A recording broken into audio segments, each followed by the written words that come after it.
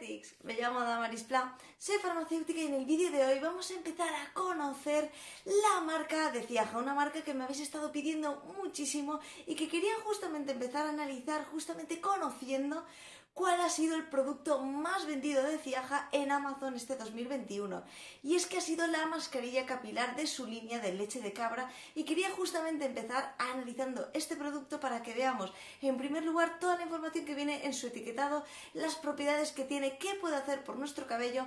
Iremos a continuación al listado de ingredientes para que veamos ingrediente a ingrediente qué activos contiene y si realmente se corresponde toda esa información de su etiquetado con el listado de ingredientes. Y por último haremos una valoración de la relación calidad-precio para ver si vale la pena, así que quédate conmigo para descubrirlo.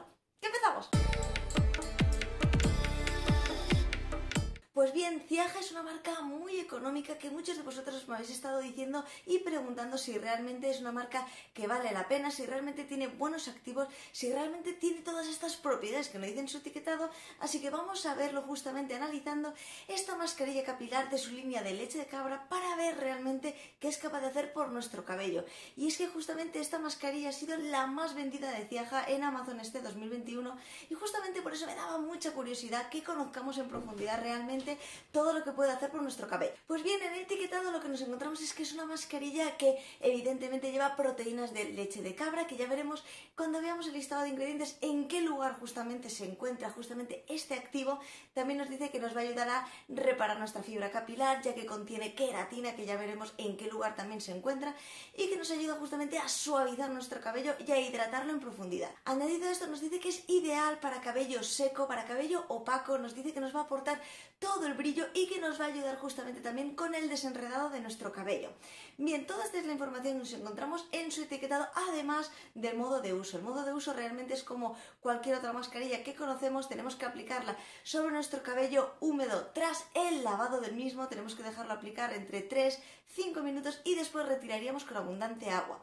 Bien, ahora que ya sabemos toda la información que aparece en su etiquetado, vamos a ir al listado de ingredientes y vamos a ver si realmente va a ser capaz de hidratar en profundidad, reparar nuestra fibra capilar, dejar nuestro cabello suave, y vamos a ver justamente estos activos que nos resaltaba en qué lugar se encuentran en el listado de ingredientes. Empezamos así a conocer todo el listado de ingredientes de esta mascarilla y es que en total encontramos 14 ingredientes, teniendo en primer lugar el agua.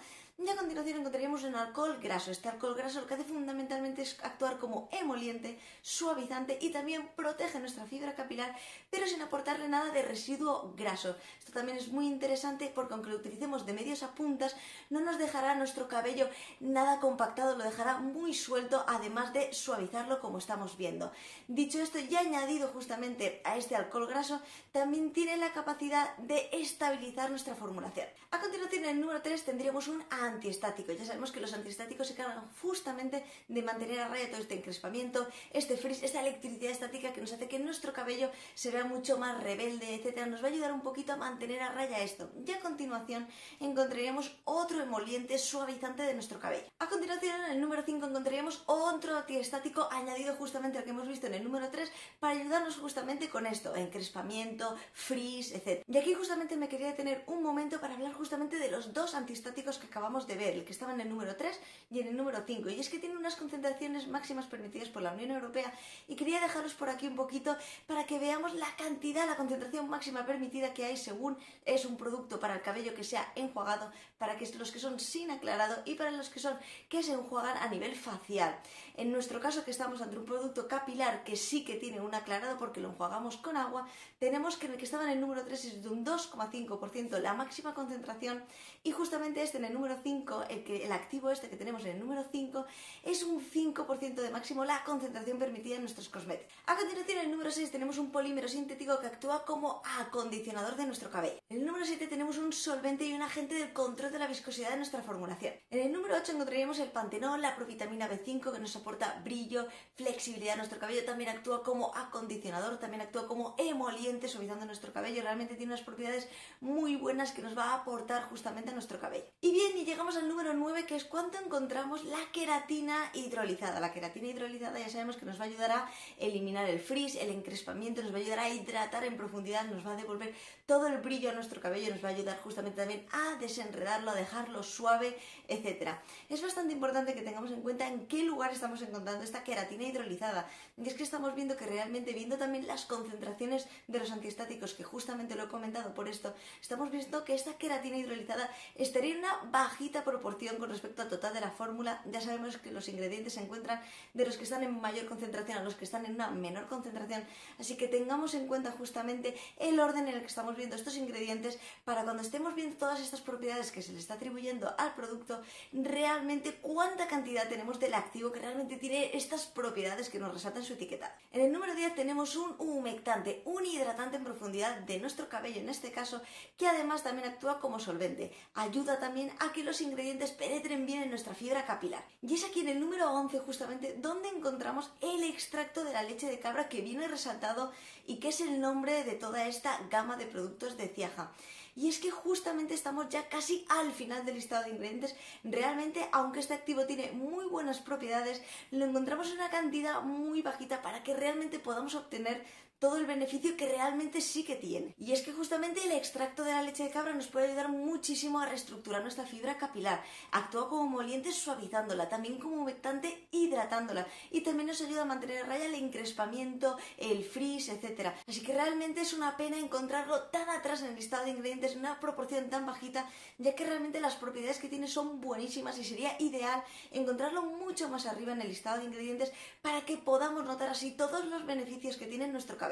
Dicho esto, y para finalizar, en los tres últimos ingredientes tendríamos un conservante, tendríamos también un perfumante y por último un regulador del pH, el ácido cítrico, y así finalizaríamos el análisis de toda esta mascarilla de Ziaja. Volviendo así justamente al etiquetado, lo que estamos viendo realmente es que todas justamente las acciones, estas propiedades que nos resaltan en el etiquetado, puede indicarlas debido a que sí que tiene activos que tienen justamente estas propiedades, pero se encuentran en una proporción muy bajita. Realmente lo que vamos a obtener justamente en gran proporción, que es el activo que está más arriba en el listado de ingredientes, es un alcohol graso que va a actuar justamente como emoliente, suavizando nuestro cabello, lo va a proteger como hemos visto y no nos va a dejar este residuo graso. Realmente este alcohol graso es el que se encuentra en una mayor proporción con respecto al total de la fórmula, y por eso sí que vamos a tener justamente esta suavidad, etcétera. Pero la queratina que venía resaltada y también el extracto de leche de cabra, hemos visto que se encontraba de cara al final del listado de ingredientes, estando en una proporción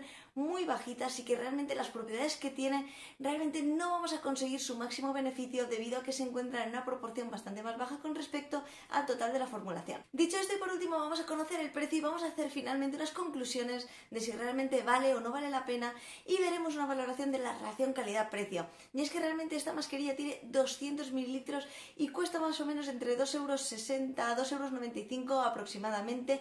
No he llegado a verlo por más de 3 €, y sí que haciendo una valoración de la relación calidad-precio, sí que tengo que decir que no es una mascarilla que sea justamente cara. De hecho, justamente esta marca, lo bueno que tiene es que es una marca muy económica, pero es cierto que los activos que tienen justamente las propiedades diferenciadoras con respecto a otras mascarillas se encuentran en una proporción muy bajita. ¿Qué vamos a obtener realmente con esta mascarilla? Vamos a obtener justamente nuestro cabello mucho más suave. Es verdad que nos va a ayudar a hidratarlo, pero no vamos a obtener en profundidad estos aspectos, estas propiedades que venían resaltadas con respecto a la queratina y con respecto al extracto de leche de cabra. Estos activos deberían encontrarse mucho más arriba en el listado de ingredientes para que podamos obtener todos sus beneficios.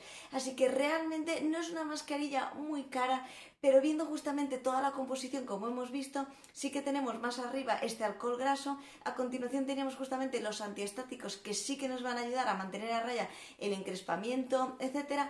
Así que realmente para una mascarilla que no es muy cara y que sí que podemos obtener el beneficio de que nos deje nuestro cabello suave, que mantenga un poco el encrespamiento a raya, etcétera, sí que sería adecuada. Pero si estamos buscando justamente estos beneficios que venían resaltado de justamente reparar nuestra fibra capilar, aportarle todo el brillo gracias a esta queratina, este extracto de leche cabra, es cierto que la cantidad que viene de estos activos no va a ser lo suficiente para que notemos justamente todos estos beneficios en nuestro cabello. Espero, como siempre, os haya parecido muy interesante y muy curioso. Me encantaría que me dejéis en los comentarios si ya conocíais este producto, si lo habéis probado, qué tal os ha funcionado, si os gustaría que analizara más productos de Ziaja, de otras marcas, que hiciera comparaciones, dejándomelo todo aquí en los comentarios. Y ya sabéis que para dudas algo más personales e inquietudes podéis escribirme a esta dirección de correo de aquí, que yo siempre que tengo un ratito intentaré contestaros lo antes posible. Y como siempre, a todas las personas que estáis ahí, muchísimas gracias por haber visto este vídeo. y nos vemos en el próximo. ¡Hasta luego!